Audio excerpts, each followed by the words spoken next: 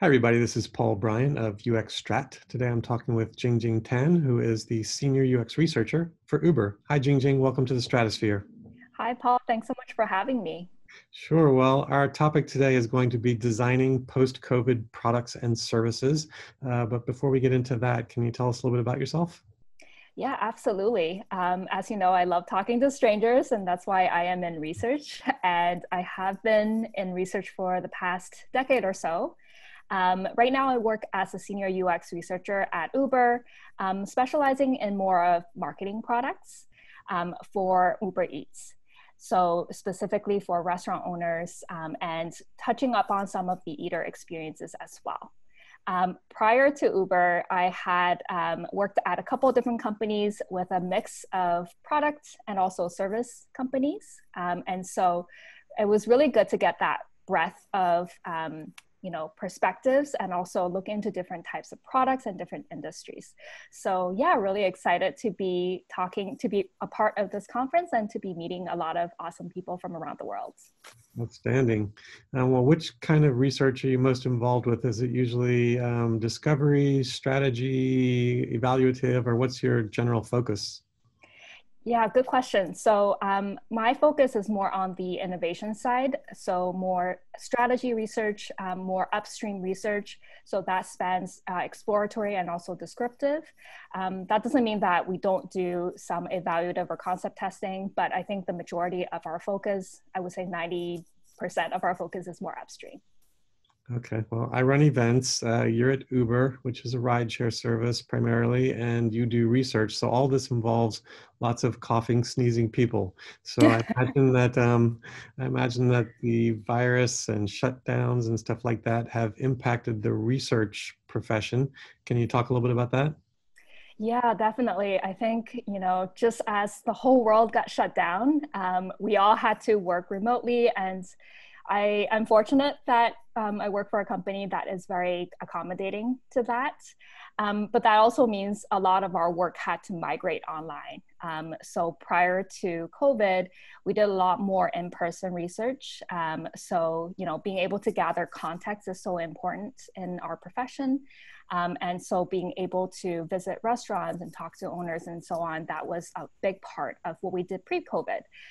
But during COVID times, we know how important it is to still gather the right strategic insights and continue to improve our product. And so yeah, so we've been doing remote research ever since. I'd love to share some of the learnings, some of the challenges, some of the best practices with the attendees on the day of the conference.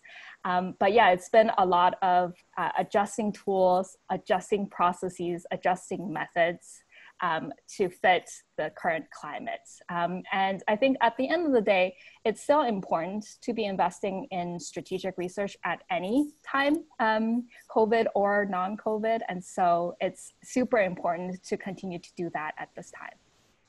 Yeah, it seems that there are a number of different levels of research that are done for products. I would consider some of like just putting together some questions and asking those digitally or in person, it's going to work pretty well remotely. But other things seem to be very context related and finding clues and things like that that are going to be more difficult. So what thoughts do you have around that? Yeah, I think, there's definitely pros and cons of doing research more remotely. I think one of the pros that I've experienced is, you get way bigger access to people. So people who usually you wouldn't be able to visit or who couldn't travel to, where we are. Now with the click of a button, we get to talk to anyone around the world. So I love that aspect of it. But like you said, the con is because now we're talking through a screen, it's a little bit harder to read body language. It's a little bit harder to read kind of the context that people are in.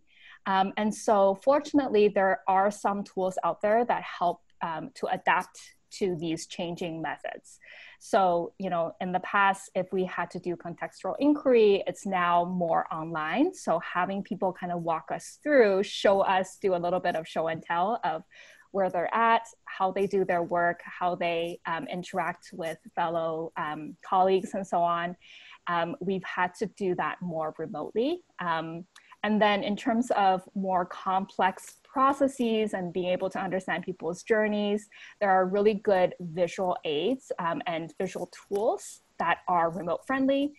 So I'll talk a little bit about that as well. And, how can you be on the same page with your participants and gather kind of their detailed, complex journey process mindsets in like a remote and visual way.